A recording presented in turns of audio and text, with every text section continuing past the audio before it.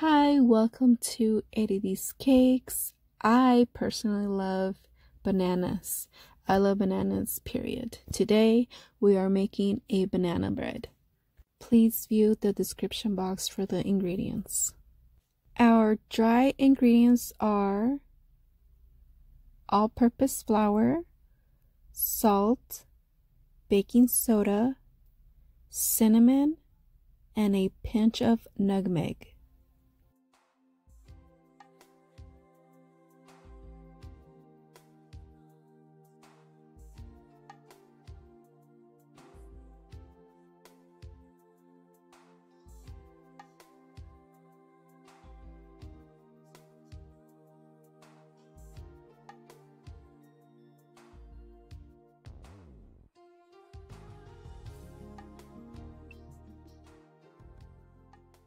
Okay, start off with your 3 room temperature eggs. Add fresh lemon juice to your 3 ripe bananas. Add your vanilla extract and your whole milk. Our next ingredient is canola oil.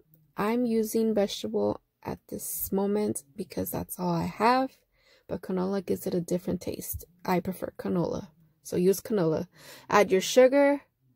And we are using sour cream. Yes, sour cream. Remember, it's nothing but fat. So this will make your bread very moist. And those white lumps right there, that's because I didn't have room temperature sour cream. So make sure you have room temperature sour cream before you make your bread.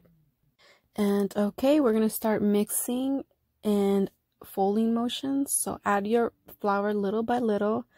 And just start mixing. Fold and fold.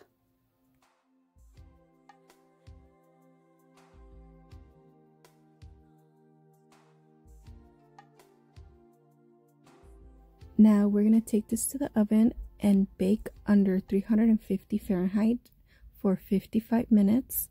55 minutes later, your bread should look something like this.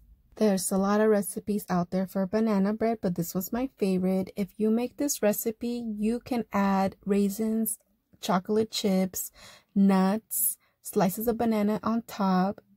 And that's it for today. Thank you so much for watching. See you next time on our next video. Bye.